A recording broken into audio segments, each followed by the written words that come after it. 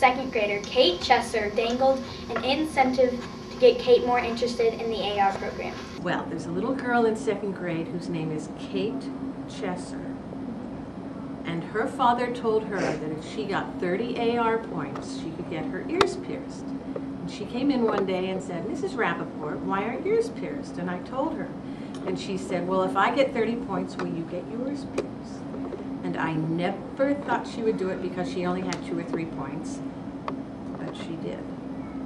Kate got her 30 points, and so one Saturday morning, she and I and her parents and her friend Adriana all trotted off to Merrill Norman, and we got our ears pierced. And Kate stood on one side of me and held one hand, and Adriana held the other hand, and they pierced my ears. Luckily, she made her goal. Yes, it was. I wouldn't want to get my ears pierced. Thank you for tuning into HITV. I'm Emma Rohleder With Bailey Ager. Have a good day.